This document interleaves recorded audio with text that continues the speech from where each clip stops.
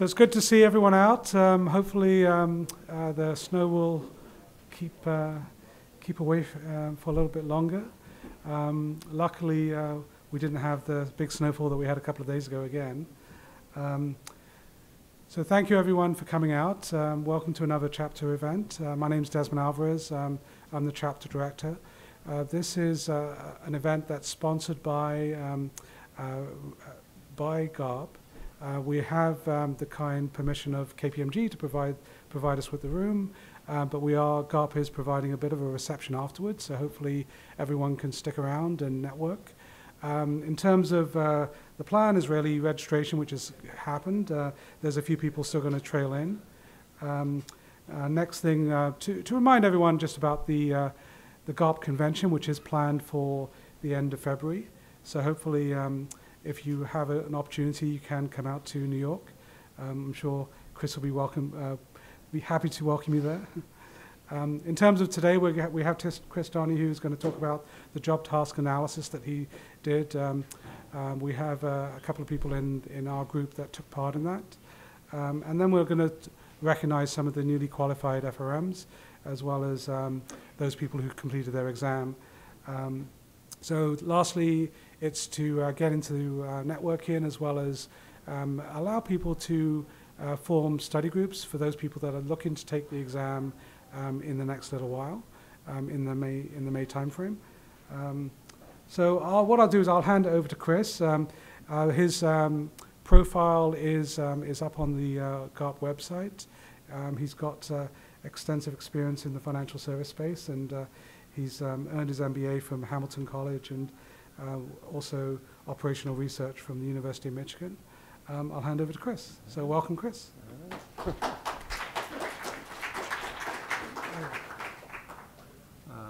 let me, yeah.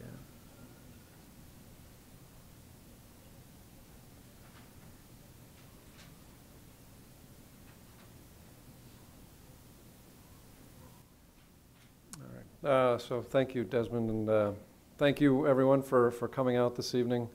I'm really happy to be able to have this opportunity to talk to you. I think it shows my commitment to come to Toronto in February. Not necessarily the direction I should have been going. I should have headed south, but I'm happy to be here anyway. It's actually very similar to New York right now, a lot of wet, slushy snow. So as Des mentioned, I'm going to do a couple things this evening, but the first, the bulk of the presentation is going to be on this job task analysis we did for the FRM over the last 6 months. We really just finished the report for this study at the end of January, and so we're still kind of crunching through a lot of the data, and as you'll see, we did this with a third party. And now we're digging a little more into the specifics, and I'll explain a little bit of that as we go through the presentation. But what I wanted to present tonight are kind of the preliminary findings that we have from doing this study, and I think there's a lot of interesting stuff. There's a lot more that we want to dig into, and so I'll be curious to hear both your reaction to what we have so far, but also if you have ideas on things that you think we should be looking at, I'd welcome that input. Much of this kind of repeats what Des was talking about. I'm going to take you through the job task analysis in terms of what is a job task analysis, how we went about doing it, who participated in the survey that came out of it, and then a summary of the results, as well as some key observations, and then we'll go into the recognition for our newly certified FRMs and ERPs. All right, so first of all, job task analysis. What exactly is a job task analysis? This is a quote from the Standards for Educational and Psychological Testing, which is one of these organizations that does accreditation of certifications. The FRM, or GARP I should say, has looked into getting the FRM accredited, and in the process of doing that, we learned about these job task analysis. So this is actually something that we've done now a couple times, and if you look back through the kind of the history of the FRM, it started in '97 and really was, kind of a loose organization that put together this exam. We had a lot of good input from a lot of good people, but we didn't necessarily, we weren't following kind of a rigorous certification process. And as the designation has grown and grown, especially as we got to kind of the mid to late 2000s and the credit crisis, and registrations were exploding. We were growing 40% one year, 70% the next year. The value of this certification started to grow and grow, and part of that, from our perspective, was the realization that we need to make sure that we're doing this in the right way, and that was when we went down this path of accreditation. And one of the things that you learn about certification at that level is that you need to do these kind of job task analysis every couple of years to make sure that what you're certifying is what people actually need to do and what they're actually doing on a regular basis in the job that that's being analyzed. And so the purpose for GARP is really to look at what do financial risk managers do. We're certifying that somebody with 2 to 5 years of experience has the competent skills to do risk management. So what is it that they need to do? What do they do on a frequent basis? What do they do that's considered important for the function of risk management? And then alongside of that, what are the knowledge areas and skills that an individual needs to have to competently perform those tasks?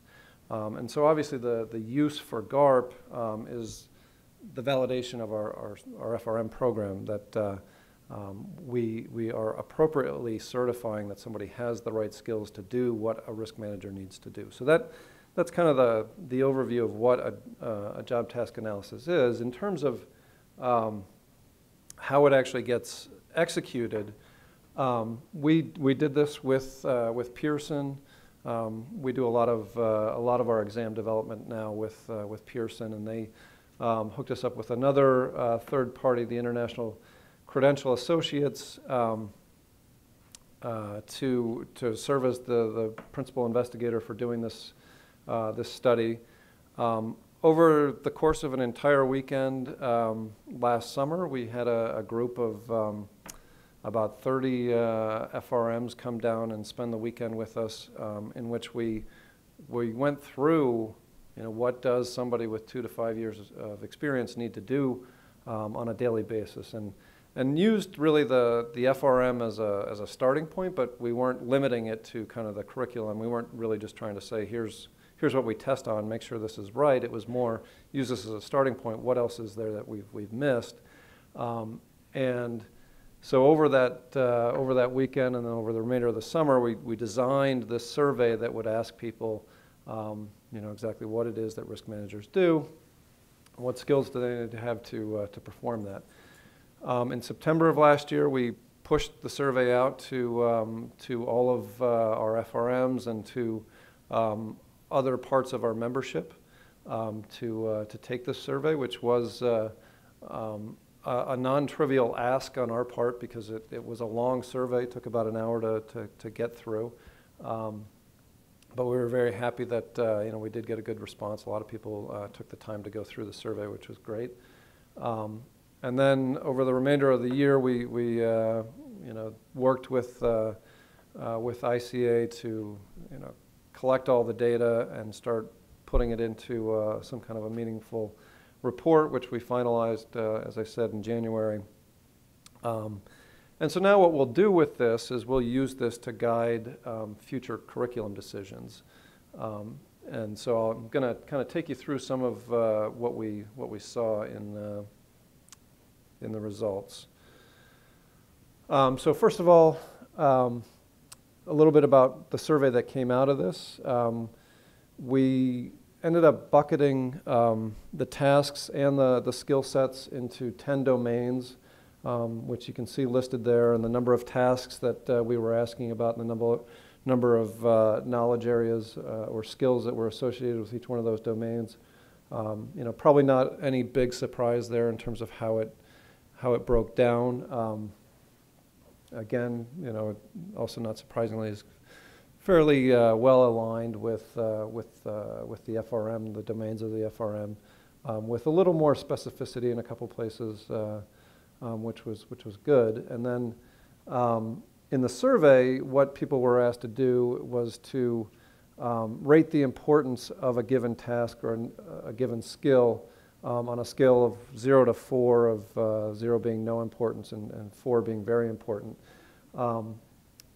ICA does these kinds of job task analyses for a lot of certifications, and they, as a general rule, will use an average importance rating of 2.5, so somewhere between moderately important and important. If that comes back as kind of the average score for a particular task or knowledge area, it doesn't necessarily kind of knock it out of things that would be relevant, but it forces the discussion of whether or not it really is something that you need to certify in a certification exam. So in terms of the participation, as I said, we pushed this out to all of our FRMs and then to some of our other GARP members. We got close to 1,500 participants, which was good. The bulk of them were FRMs, which shouldn't be a big surprise. I mean, this is probably most important to the FRMs, and the bulk of the people that we asked were FRMs, so that's not surprising. In terms of what the participants do, they had to pick which description best described their current position, and you can see that a little over half said that they perform risk management tasks. About 20% said that they work with risk managers. 15% said that they supervise risk managers. And then about 5% said they teach risk managers. And then the remainder said that they don't currently work in risk management. So there was a percentage as well that who responded, but that they don't currently work in risk management. If you look at the company type, this is also very similar to what we see with, just our own demographics for FRMs and for FRM candidates. The largest percentages are going to be from banks, typically big international banks. But we get good participation from asset managers, consultants, insurance companies, broker-dealers, and regulators as well. And that actually only adds up to about, I think it's about 2/3 of the participants. So there's a whole other third that were a mix of many other things as well. If we look at it by country, you see probably a pattern that's somewhat similar to what I would say is true for the FRMs in general. The U.S. actually would still be at the top. Canada is third in terms of participation. China and India would actually be higher up if it was just the FRMs. We don't necessarily always get as strong a response when we do surveys from the Asian countries, but I was glad to see that we got a good number of responses, from Hong Kong, India, and China. And then you can see we got good participation from Europe as well. And then participation by highest level of education. And again, this is very similar to what we see with the FRMs in general, that about 2/3 to 3/4 have some kind of a graduate degree, either a master's or a PhD. So it tends to be a very well-educated population. Okay, so now I'm going to go through some of the highlights of the results, and I'm going to go through the tasks first. And what I've put on here are the tasks that had the highest percentage of very important ratings. Right, so you could give a score from 0 to 4, where 4 was the very important. I'd just be curious, anybody have any guesses on what, if this is going to be the top 10 list of things that are on here for tasks of a risk manager? Again, 2 to 5 years experience, so it's not the CRO, it's really somebody that's kind of relatively junior within the risk organization. any guesses on what you'd expect to see in this? Sabrina? VAR, okay. Stress testing? Reverse stress testing. Yeah, well, I'm not sure we actually, I'd have to go back and look. I'm not sure we went that. I'm not sure whether that's been implemented here, but when I was working in the UK, so that was actually mandated there by the regulator. It's a reverse stress test. Yeah. It's actually working from, the stress testing is from worst case scenario. Yeah, yeah. The flip side, yeah. No, I just mean I wasn't sure if we actually had that level of specificity in the tasks. Anybody else have any? Yes. Risk assessment. Okay. All right. So let me pop up the list here. It's actually not. I mean, everything that people have said are on the list in one way or another. So here's kind of the top 10.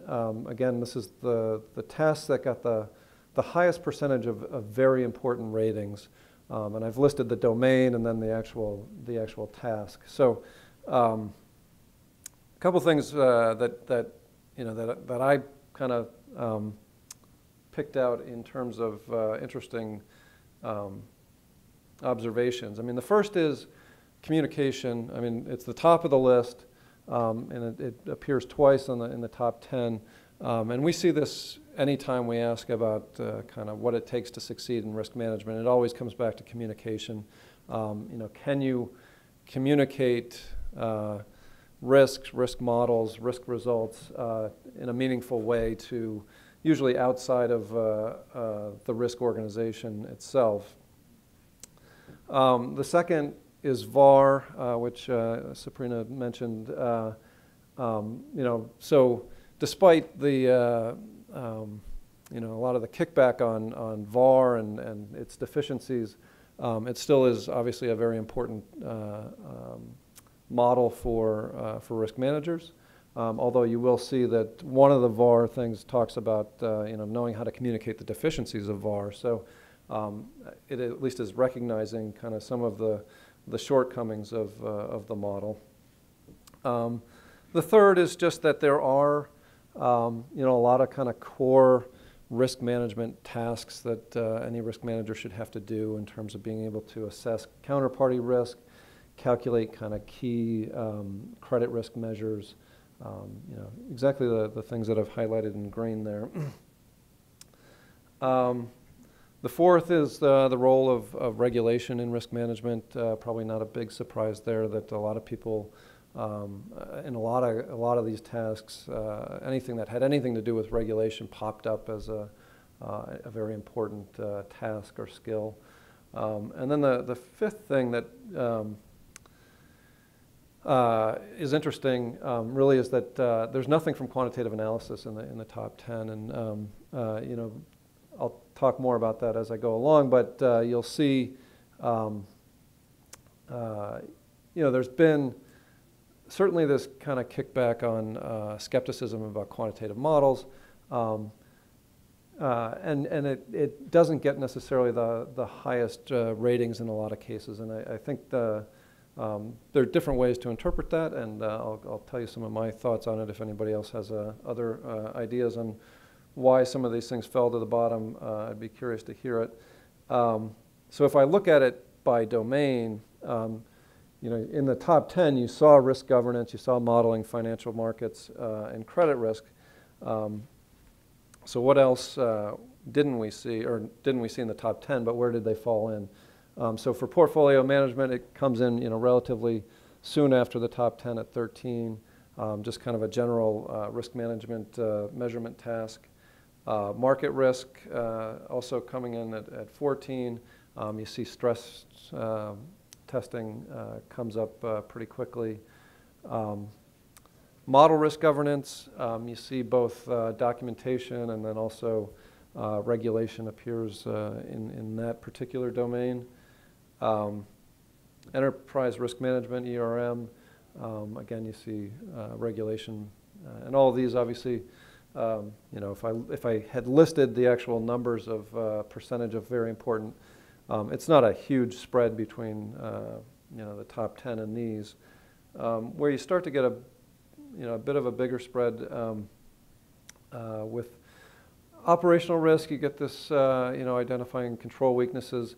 I think operational risk in this survey did a little poorer than I think is actually true in terms of its importance right now, in part because a lot of it got kind of blended between the operational risk tasks and the ERM tasks.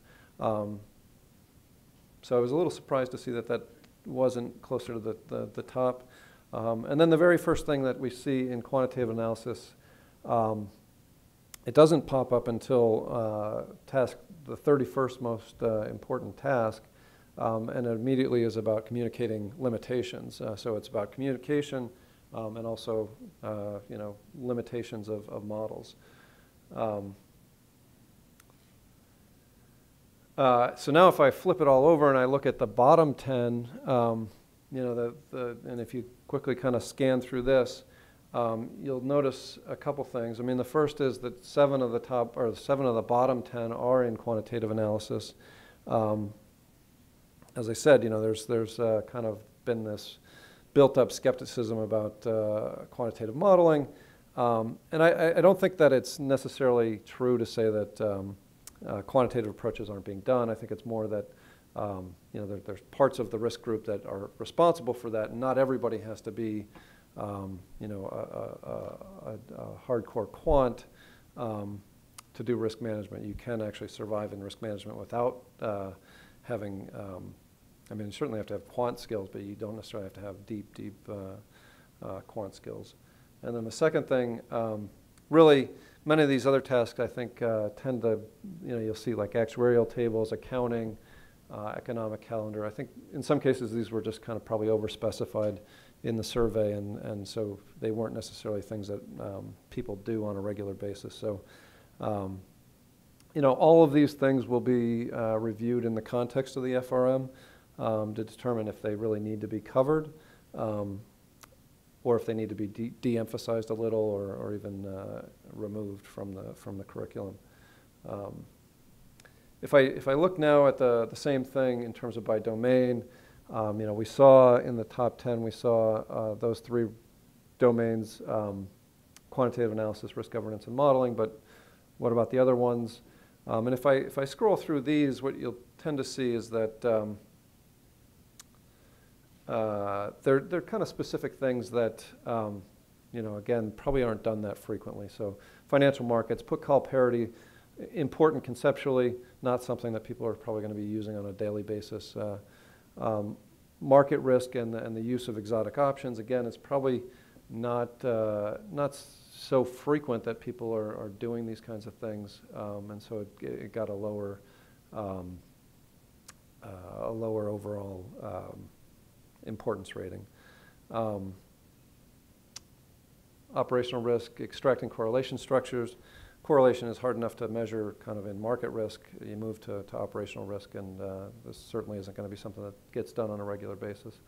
And this is true of kind of all these bottom things for each one of the domains. All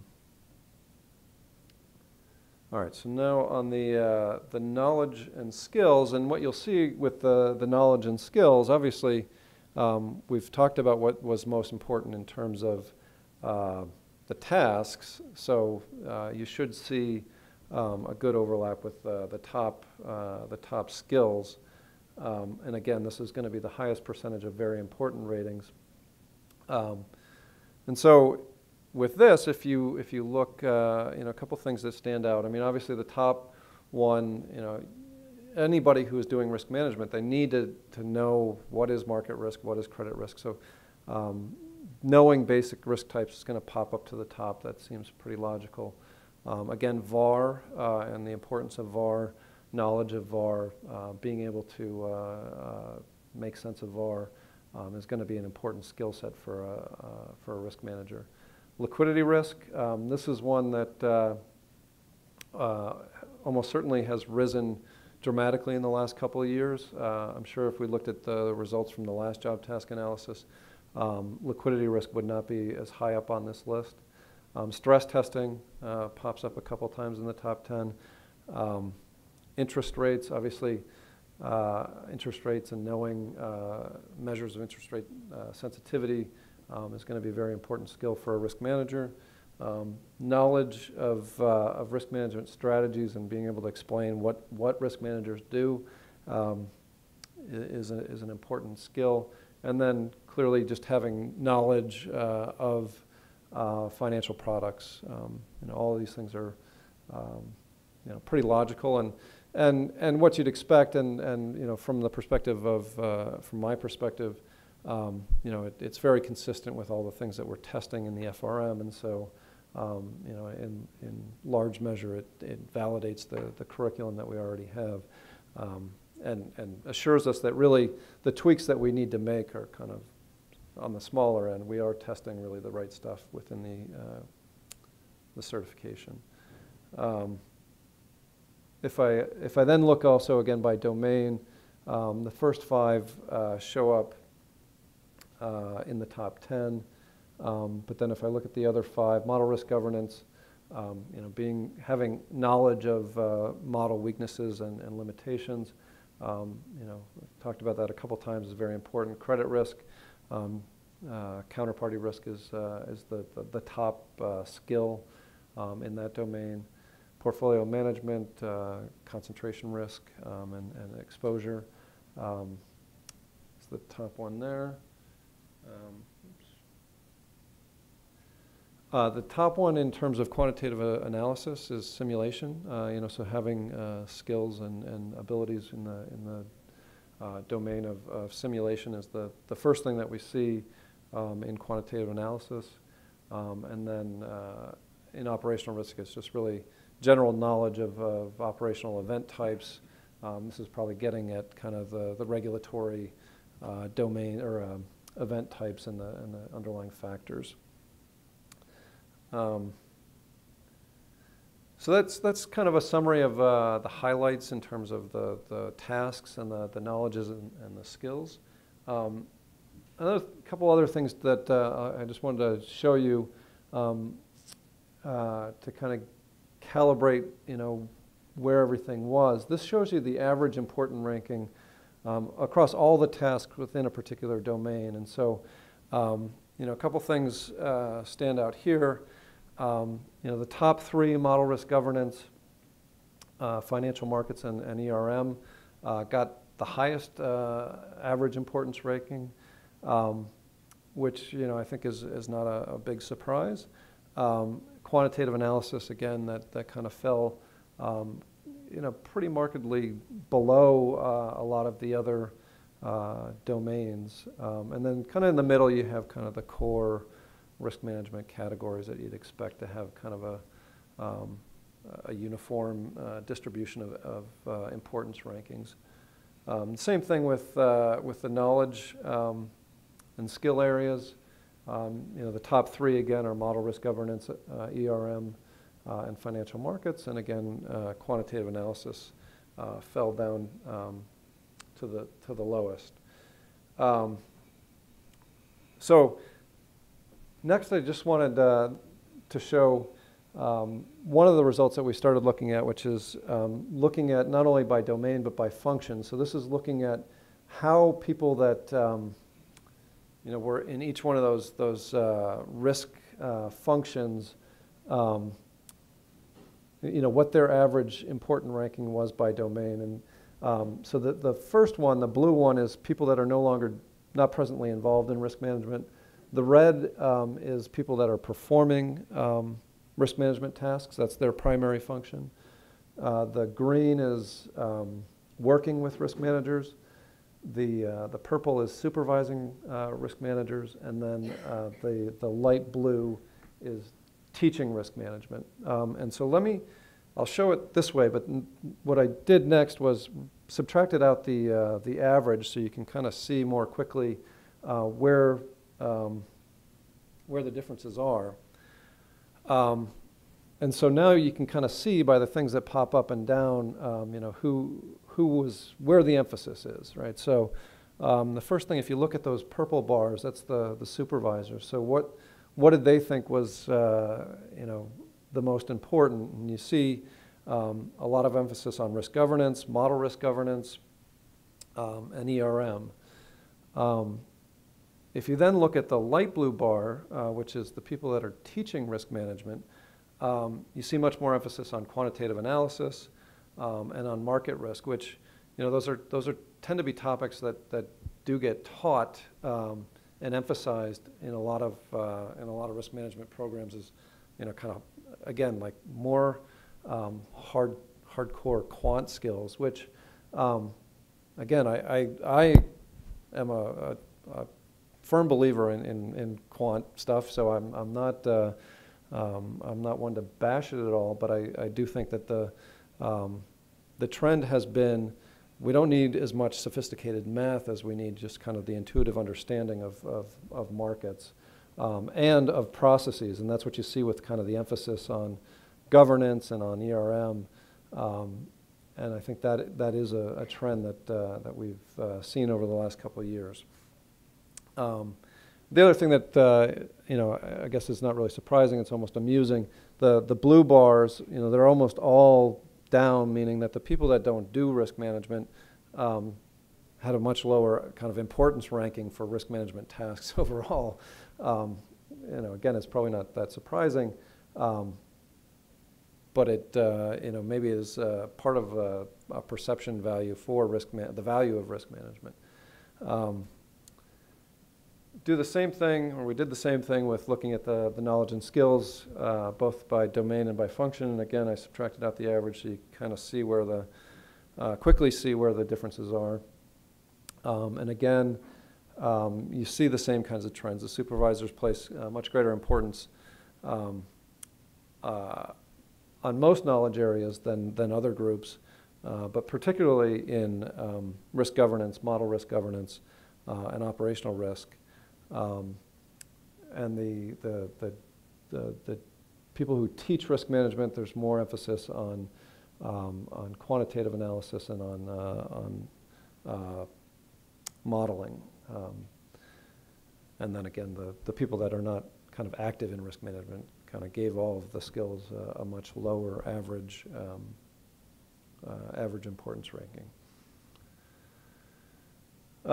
So like I said, there's still a lot more that we want to do with this data, and in the same way that I looked at it both by domain and by function, we want to do the same thing by country and by the type of organization to see, how do the asset managers compare to the insurers, to the banks, and where are those differences, and see if there are particular trends that can be pulled out of it.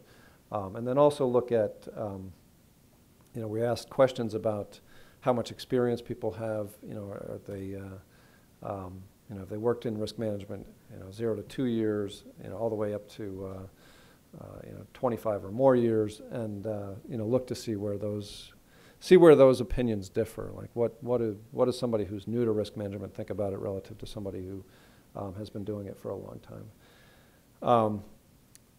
The last part of the survey actually just had this open-ended question about what changes do you expect to see in financial risk management over the next couple of years. And so these were just, people could just write in whatever response they wanted. And out of the 1,400 responses, I think we got about 600 text answers that I haven't categorized or rigorously kind of gone through and counted.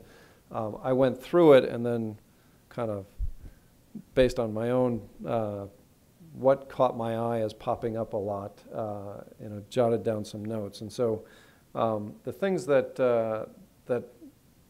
appeared a lot, one probably is not surprising, more regulation. It was interesting to see there were differing opinions about what people are expecting to see in regulation. So certainly probably people that are kind of in the throes of Basel III implementation and the whole new kind of liquidity requirements. They talked more about complexity, I think there's a lot of developments going on with at least talk amongst the regulators to simplify regulations and move to something simpler, more emphasis on standardized approaches, leverage ratios. So there was even talk on the flip side that they're going to expect to see it all get simplified. Definitely there were more complexity than there were simplicity. It was just interesting that there was this kind of split between the opinions that you saw in the responses. Compliance was another big topic. Obviously, that kind of goes along with the first one. Compliance is a topic that I'm sure a lot of you in risk functions, compliance seems to get folded more and more into the risk function, and so there were a lot of comments about compliance. Still a lot of discussion about less VAR, more stress testing. That came up in a lot of places, and along those lines, a lot of opinions about quantitative versus qualitative, probably less quantitative, more qualitative kinds of analyses. More and more on liquidity risk. That continues to be a hot topic and was certainly one of the things that popped up a lot in the discussion of things that people are expecting to see more focus on liquidity risk. And then the last one was greater emphasis on data quality, information security, cybersecurity, which again, that's a very big topic that we at GARP hear a lot about cybersecurity, cyber risk, and so it wasn't surprising to see a lot of people talking about that as a more emphasis on that particular area. So just to kind of wrap things up, as I said, the whole purpose of this job task analysis was really meant to be both a validation of the FRM curriculum and also kind of a guidepost in terms of what changes we might need to make to the curriculum, and we're going to continue to go through analyzing the data that we're seeing and seeing where we might need to make tweaks to the curriculum. Overall, I don't think we found things that were drastically off from where we are currently, but we have the FRM committee meets a couple times a year, and we have a meeting coming up alongside the convention, and we'll spend a good half a day going through these results and seeing if there are particular things that we want to adjust. And then the results. I went through this in the presentation, so I won't kind of bore you with it again, and also with the considerations for the future. So before I move on to anything else, let me just kind of stop here and see if anybody has any questions or reactions to anything that you've seen here. So one of the things to add is that Chris has got responsibility for developing the FRM and ERP. So if you have any questions about that, that's great. Anyone? So I'm not yet an FRM, but I consider that capital allocation is very important at the bank, and I haven't seen that in the survey. Yeah, my guess is it was covered in the tasks. It just didn't pop up in terms of, it actually gets covered in our integrated risk management section of the FRM, so in the Part 2 curriculum. But I couldn't, I don't know off the top of my head kind of where it ranked, but it certainly is in there. Hi. So thanks for doing this job task analysis. As a student who wants to go into the risk management, it's good to know that the things that I'm learning from the FRM program is something that I'll be using in the job market. But I had some question about the survey design. Like, so when you're doing the survey, what's the list of the tasks that you're asking based on the FRM current curriculum, or did you add like another new topics that are not being tested right Yeah, so we started, so we got a group of about 30 FRMs together for a weekend, and this is where we did start with the FRM curriculum just to kind of get people going, but we made it clear from the outset that we didn't want it to be restricted to that. And so if there are other things that people, and most of the people that were involved probably were, beyond 5 years of work experience. So the question was, is this something you would ask somebody with, say, 2 to 5 years of work experience? What else would you expect that individual to do on a regular basis, and what skills would you expect them to have? So it wasn't restricted to over the course of the weekend, it drifted it spilled off into new directions. So no, we didn't want it to be just kind of validate, here are the things that we test on the FRM, and let's just pat ourselves on the back. And if anything, I would say we tried to push it as far away from the FRM as possible. Hi. So I noticed when you were doing the breakdown by of knowledge and skills that supervisors placed a lot of emphasis on operational risk and governance, and then where the educators were placing a lot of risk on the quantitative stuff. So are there any initiatives to kind of close that gap or kind of bridge that gap? Because it's kind of, the educators are focusing on the quantitative, and then we saw from the survey results that the quantitative in terms of job tasks is, not quite as high up there. Yeah. So it's kind of not ill preparing them, but it's kind of, not giving them the complete picture of what's important. So I'd say a couple things on that. I mean, one, and I guess I should admit I had lunch with some academics today, so we were talking about this exact topic. And the reality is that anybody coming into risk management, they are going to have quantitative skills. I mean, whether or not it's a PhD in math, and they're doing really higher level math, or just something like simulation, you're going to have some basic quantitative skills. I think part of the message that you should get from this is that if you really want to succeed in risk management, you really want to advance in risk management, communication is going to become much, much important. And so being able to not just run the numbers, but able to explain to somebody what those numbers mean, and put it in a context that somebody who doesn't have the quantitative skills can attach some meaning to is critical. Things like risk governance and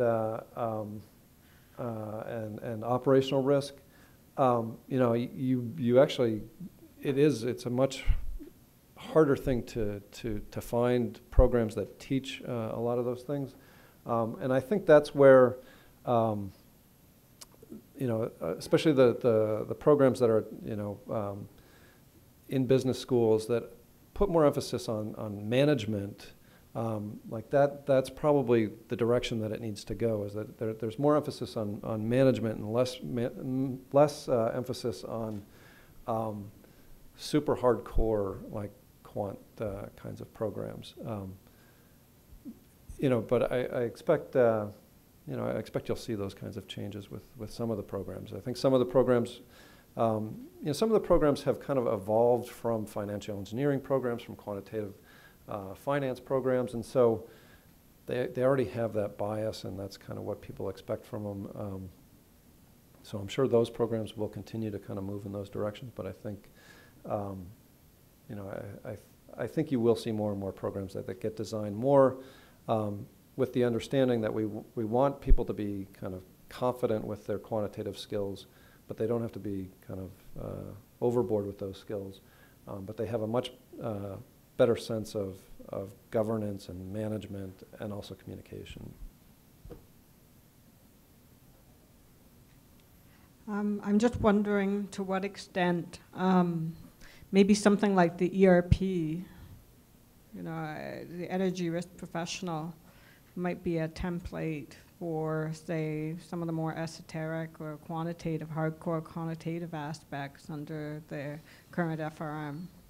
And I don't know to what extent maybe there's some confirmation bias built into the results from the survey, to the extent that a lot of people don't deal with the really esoteric stuff, and so it may not seem as important.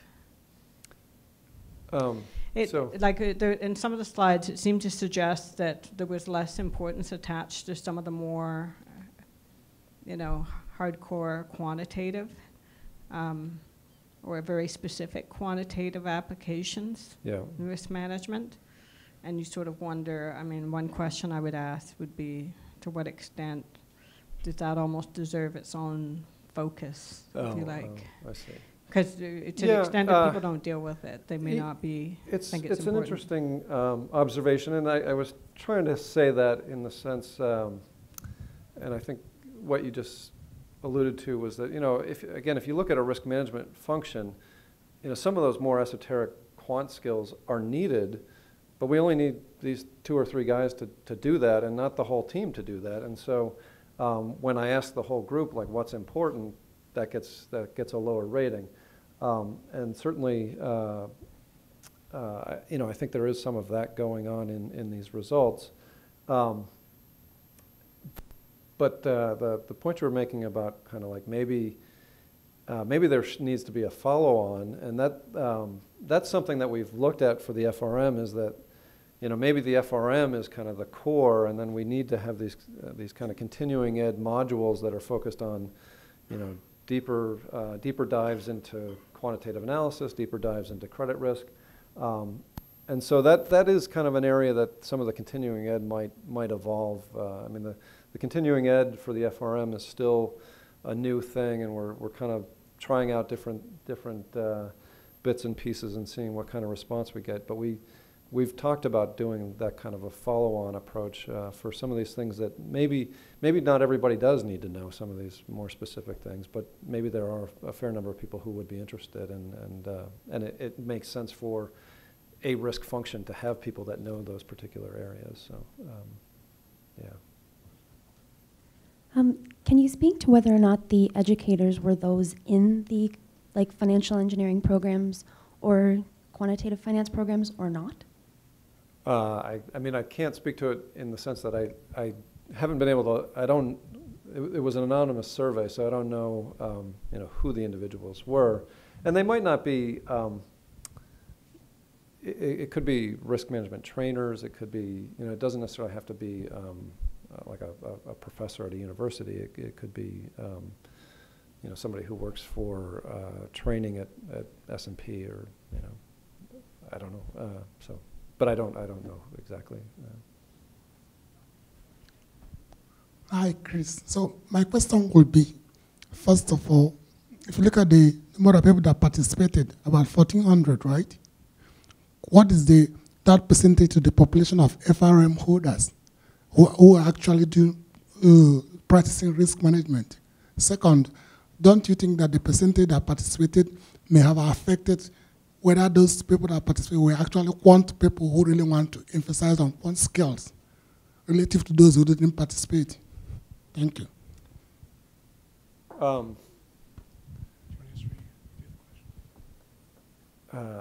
So the first part of the question was,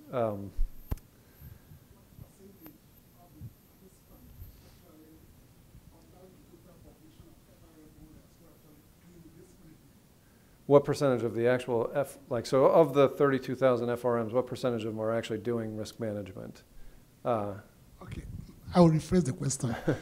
We have, let's say, 1,500 participating in the survey, right? Right. So what percentage of that is the total FRM population?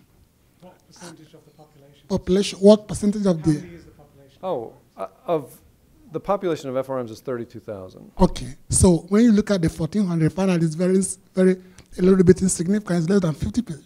Is a very small percentage. So second, given that the 1,400 the result may be biased, they are not really quant skills guys, and maybe the remaining percentage that didn't really participate might be the core quantitative guys that you cannot really get the opinion because they didn't participate. They're not good at doing surveys because they do all the quants. Yeah, I don't know. I will say we actually got a much higher percentage. So like I said, this organization ICA that did the bulk of the study for us, they do these certifications for a lot of, or they do these studies for a lot of certifications, and they were very pleased with the overall response rate that we got for the survey. So, getting about 1,400 was not considered like a bad thing. I mean, we were asking people to take an hour to answer. What's that?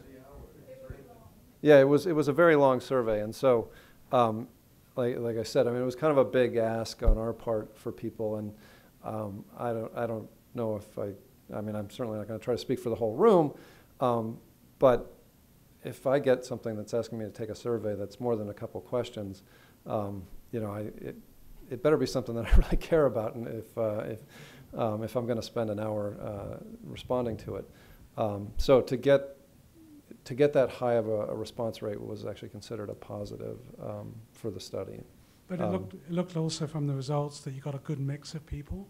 It wasn't just one group that was. Yeah, and I'll have to go back and look to see what demographics we have on like job function to see if there was a not a lot of people that would call themselves a quantitative analysis analyst versus a supervisor. I'd have to go back and look, but yeah, go ahead. Oh. Chris, thank you very much for coming. Sure. When I look at the list, communication skill is very important. When I look back at my experience, I found that sometimes you just have plain bad luck that things happen. But in many other cases, my guess is what was behind it really was psychology and cognitive dissonances, in plain English, that you made some thinking problems worse than they should have been. Any plans of addressing that in the training going forward? Any ideas how to guard against that? I'd have to think about that, but maybe that's another area that we need to kind of consider follow on. I mean, actually, one of the things that is almost amusing to this whole thing is that, the first thing on the list is communication skills. The FRM is a multiple choice exam, right? There's no, that's the opposite of communication skill, right? So it kind of demands follow-on education in some other areas, and maybe, certainly communication skill. And that's something that we've also looked at adding to the continuing ed, is looking for things that we can provide to FRMs that are more on the soft skills of communication and interacting within an organization. But maybe something along the lines of what you're talking about would also be another area to look at. There was a question here. Yeah. I guess a recommendation going forward to encourage more people to participate in the survey is making it mandatory. I know there's credits that people must attain to actually continue with the effort. Yeah, just make it part of. I think we did offer CPD, although it's not. CPD isn't mandatory for.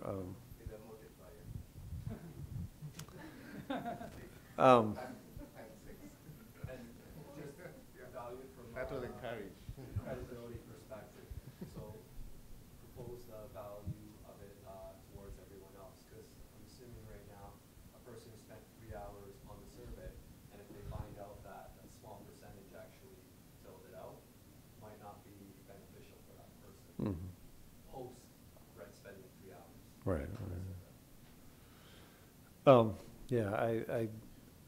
I agree. I mean, we'll continue to find ways to get better participation. I think although the numbers were low, there are in terms of a survey response, it was quite high. Yeah. So, and that's what the feedback you got from the research companies. So I basically have 2 questions. So in relation to compliance, there's been some talks amongst the industry and basically where I came from, the UK, and then moving here. So I've been hearing about the 3 lines of defense. So one of which is, risk management would form part of it. So in the survey or your experience, where do you see risk management play in that model? And then the second question I have is, I'm actually working in operations. So one of the challenges I face with senior management is actually, how do I sell risk management? How do I make it a priority for them? Because currently their very top priority is profit. However, how do I balance it with risk management? All right. So the first question was more about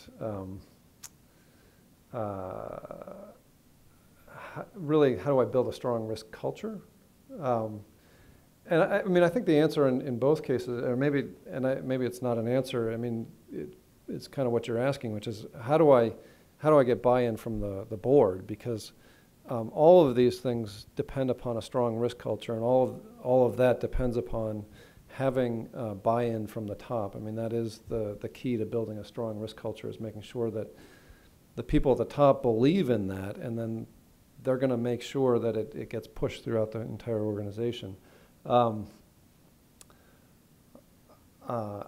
don't know if I have a good answer for how to sell it, how to sell like the value of risk management to your board members. I think recently that's been an easier sell, right? Because there's been so much emphasis on building stronger risk cultures and avoiding the perils of the crisis, and now all of the things going on with regulation, that it's not as hard of an argument. Did you have the second one? Yeah, just something to share. The things that I've learned with other banks. So whenever there is a crisis, regulation is actually getting stricter. However, when the profits are growing, it tends the compliance is actually much more or less. It's a cycle. Yeah, no, of course it is, and but the only thing I'd say right now, I mean, especially the way they've set up Basel III and the whole the length of the implementation, it hasn't been able to go away, right? You can't avoid kind of the long cycle that they've kind of pushed into it. The biggest problem maybe not the biggest problems, but one of the problems you'll probably a lot of you already see with that is then, because the bank is spending so much money on implementation of Basel III, pushing other initiatives that would be valuable from a risk management perspective are harder. It becomes more, well, do we have to do this? Is this part of the regulation? When you say no, well, let's worry about that later. And I agree. I mean, there's a real cycle to kind of risk aversion. I guess there's also an element of the regulator then stepping in and fining people and then forcing people to change their practices. So, any other questions we have? There's one of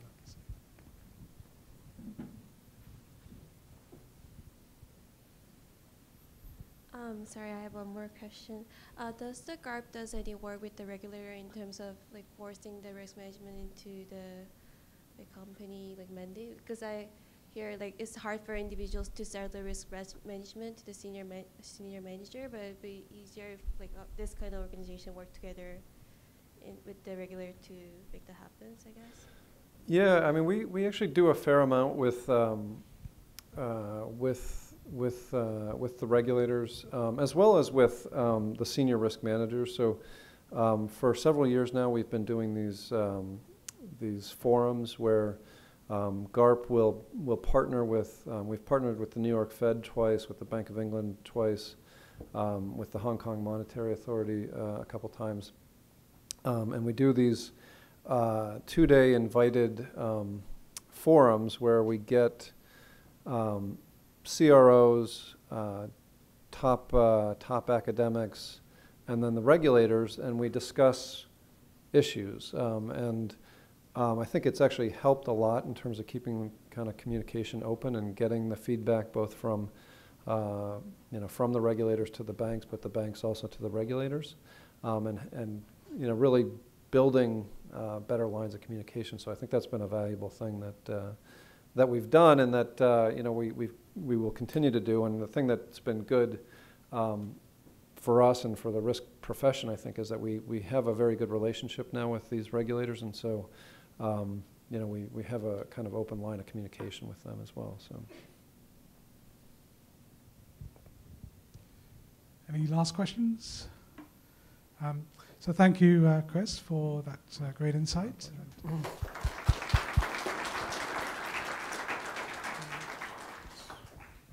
Okay, so thank you. And now what I wanted to do, we wanted to recognize the individuals in the Toronto area that have become certified FRMs and ERPs over the last, I think it's really the last half of 2014. So let me start with the newly certified FRMs. So this is the list that I have from our administration of people that were certified through like last week, you know, in the last half of 2014. If you see your name on this list, could you come up to the front of the room so we can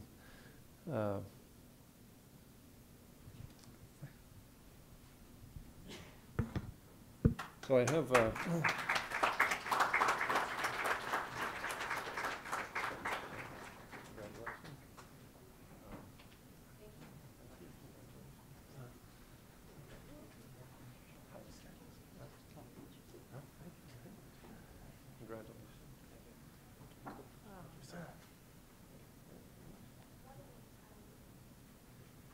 so the names that are highlighted in green were the people that that registered Before the deadline. They registered before the deadline, and so they highlighted those were the names that they were hopeful that those individuals would show up. Obviously, more people showed up than actually got into the registration before whatever the deadline was. You know, I obviously I'm a big believer in the FRM, but one of the things that I always tell people is that it's not an easy process. I mean, the program there's a lot to it, and there's a lot of content, and the exam is designed in a pretty rigorous fashion to be non-trivial. This isn't kind of your basic compliance test of just checking boxes. It takes a commitment to get through it. So I congratulate all of you in getting through it. Oh yeah.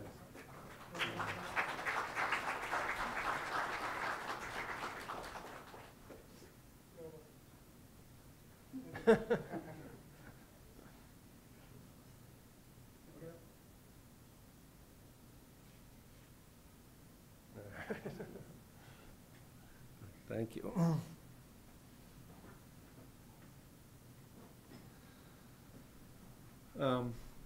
So the other group of people for the FRM that I wanted to recognize are the people that passed the Part 2 exam in November. So essentially, they have completed all the testing requirements for the FRM, and the only thing that's left is validating or demonstrating 2 years of work experience. So they're you know, when we report the results for November in early January, we get flooded with everybody's resumes, and it takes a couple months to get through it. So some of these people probably have all the requirements to be certified. They just haven't gotten through the queue. And I did this same kind of meeting a couple weeks ago in London, and I'll tell you the same thing I told them. If you see your name on this list and you actually have 2 years of work experience and you've submitted all your paperwork, come and talk to me afterwards, and I can actually tell the people back at the office to find your thing and get it through the process in the next couple of days, so that you you know, you get moved up. But Is anyone named up there? yes, please come forward. Sorry. Congratulations.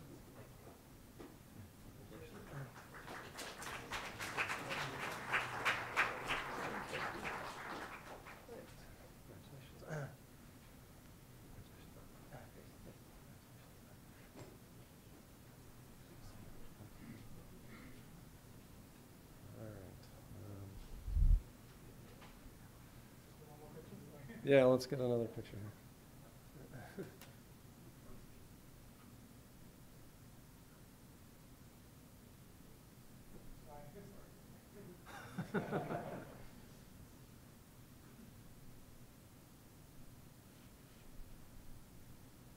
Great, thank you, congratulations.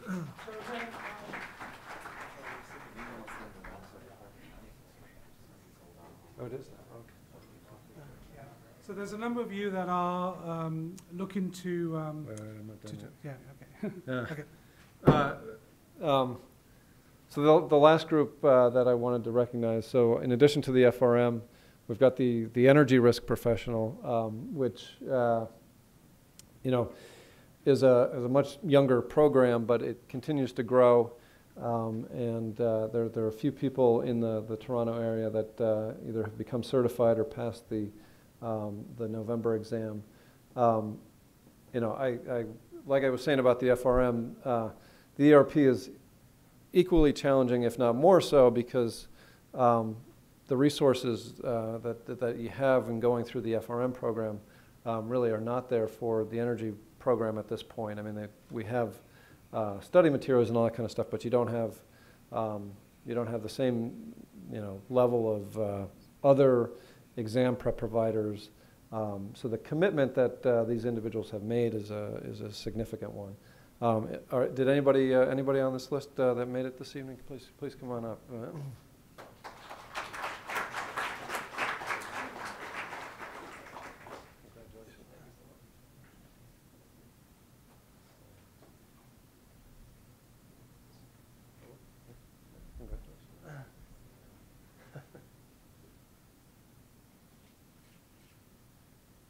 Great, thank you.